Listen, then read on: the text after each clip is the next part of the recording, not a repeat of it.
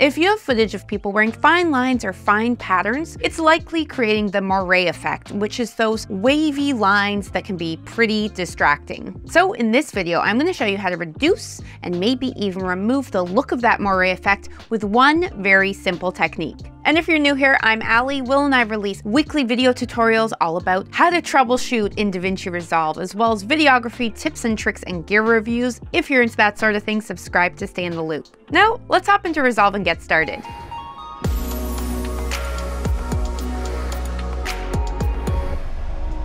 Okay, so we're in Resolve's color page, and just want to give you a heads up, depending on the size of the frame of your program window, the moire in your footage may show up a little more or a little less. So it's important to review your final exported file at different screen sizes if you think more moire might show up. This is because different frame sizes will cause the very thin patterns to move closer together or farther apart, as the pixels will have more or less compression. So first, we have to create a mask around the area we'd like to reduce the moire. In the free version of Resolve, you can click on this Windows icon, grab the pen tool, and I'll draw a quick mask around the shirt here, then go to the tracker, track it backward and forward. And this isn't a masking tutorial specifically, so if you do need more help when it comes to masking, let me know in the comments below. I gotta just say, one of the many reasons I decided to switch to the paid version of Resolve is because you can use Magic Mask, which just makes things so much easier. So I'm just gonna undo that. Let's open Magic Mask, select this plus eyedropper, scribble over our shirt, track forward and backward. Awesome. I'll toggle the mask overlay on for a sec so you can see where the mask has been created. Toggle the mask overlay back off. Next, press Option S or Alt S on your keyboard to create a second serial node.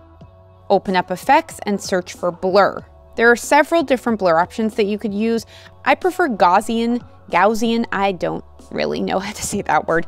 Gaussian, I'm going with Gaussian.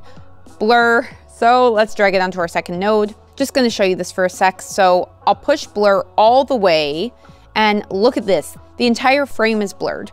We only want the area that we masked to be blurred. So connect the blue to the blue and there we go. I'm gonna set my blur strength to around 0.257's looking good. You might need to increase or decrease this depending on your footage. And look at that, the moire is reduced, which is awesome. And you might be done right here. But I found, like with this particular clip, that sort of like weird color issues going on. This shirt has some purplish patches on it. To fix that, we can add a third serial node, open color wrapper, and I'll drag this purple point in the opposite direction. So opposite of purple is green. And awesome, we've reduced the purple, and there you go. If you want to know the gear that we use and recommend, like our favorite portable hard drive, check out the description below. I hope you have a lovely day. Thanks for checking this video out, and we will see you in another one.